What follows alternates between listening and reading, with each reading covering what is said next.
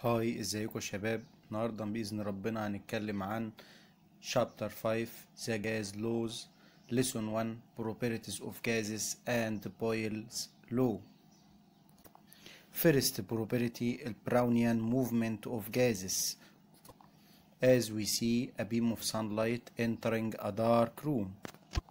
What make dust particles move continuously in air?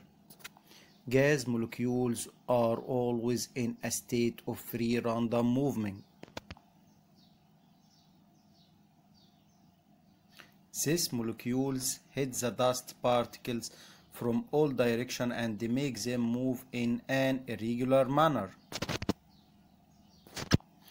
في السكند اكسبيريمنت قدامنا الامونيوم جاز الامونيا جاز diffuse from left and الهيدروكلوريك جاز diffuse from right. طبعا هنا بنلاحظ ان الامونيوم كلورايد compound formed as white clouds. وطبعا هنلاحظ ان diffusing of NH3 gas molecules faster than the diffusing of HCl gas molecules. وده لأن الماس of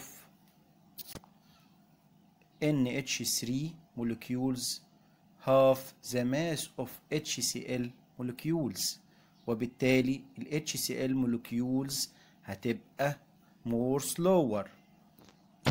هنا ال NH3 على اليمين وال HCl على الشمال. طبعا third property of gases compressibility. How much the volume of matter decrease under pressure. Gases are easily compressed because of the spaces between particles. From factor affecting pressure, volume, temperature and the number of moles. في aerosols الجاز propellant with high pressure، بينما outside the aerosols pressure atmosphere less than inside the aerosol. So the gas follows through the opening to the lower pressure region outside when we push the spray button. That occur until the gas can no longer propel paint out. طبعا في الصورة اللي قدامنا the more gas is compressed the greater the pressure and this occur by reducing the volume. طبعا when the pressure increase by increasing the temperature and increasing the kinetic energy, so more heating with constant volume of the container that lead to explosion. The gas laws. أول law عندنا هو البويل law، وده study the relation between pressure and volume. طبعا في التجربة بتاعة بويل كل ما يزيد الميركوري كولوم كل ما يزيد البريشر on the enclosed gas and the trapped gas is compressed into a smaller volume. طبعا بعد ما نجمع الريزلت ونرسم graphical relation between the pressure and the volume, we found that the volume of the gas increases, the pressure on the gas decreases, and the volume of the gas decreases, the pressure on the gas increases. So inversely proportional relation. طبعا ده بيرجع ان لما يزيد الفوليوم بيبقى فيه more space and few collisions of molecules with the container's wall. So we can see pressure 1 في volume 1 equal pressure 2 في volume 2. And must temperature and amount of gas number of moles are constant. يعني ال pressure is inversely proportional to the volume of gas when the temperature is constant and the number of moles of gas is constant. طبعا هنشوف هنا Boyle's law and breathing process. During an inhalation the lungs expand and the pressure in the lung decrease as the volume of the thoracic cavity increases. وهنا بعض المسائل على البويلز لو. نلاحظ ان measuring unit of volume is liter and measuring unit of pressure is millimeter Hg mercury. لازم تكون الوحدات في طرفي الايكويجن متشابهة. في الصورة اللي قدامنا لو لاحظنا كويس ان البريشر decrease في container B and البريشر increase in container A. في بعض المسائل بيغير الميجرنج يونت بتاع الفوليوم ويخليها بالمليليتر.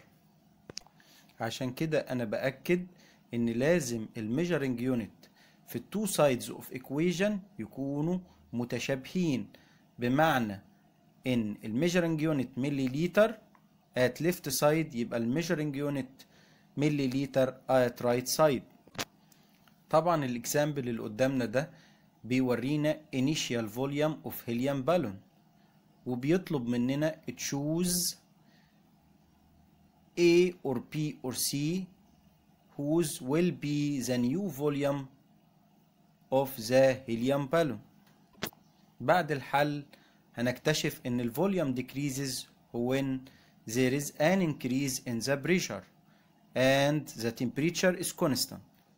ونلاحظ هنا ان هو مديني الفوليوم بالليتر، اذا الريزلت اللي هتطلع لي للفوليوم اللي هو عايزه هتكون بالليتر برضو. ونلاحظ هنا ان البريشر بالاتموسفير، اذا في التو سايدز اوف ايكويجن لازم يكون البريشر بوحدة الاتموسفير. قدامنا another example of oxygen gas container. طبعا لما عملنا apply لنيو بريشر الفوليوم اتغير. في النهاية هنتفرج على تجربة لسيرنج and trapped a balloon. طبعا when we press the piston of the syringe the balloon occur shrinkage. طبعا لو انت ملاحظ هو سادد الاند بتاعت السيرنج by his finger، وبالتالي نلاحظ هنا بقى ان الفوليوم قل والبريشر داخل البالون زاد، وبالتالي حصل لها expansion. وبالتالي ده هيثبت لنا ان الريليشن between pressure and volume is inversely proportional، لكن بشرط constant temperature and constant number of moles.